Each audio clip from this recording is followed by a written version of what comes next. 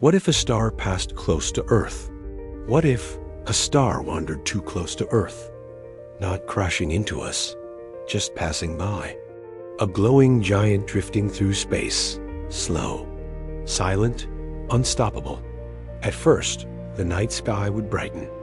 A new star, bigger than the moon, shining like a second sun. People would stare in awe, not realizing the danger that's coming.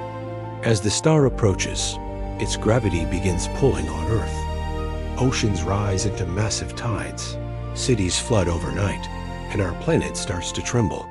The star's heat would scorch our atmosphere, melting ice caps, drying rivers, and turning forests into fire.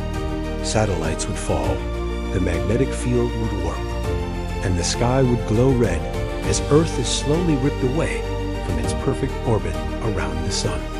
Eventually, our world would drift into darkness, frozen on one side, burning on the other. A planet torn apart by a silent visitor that never meant to stay.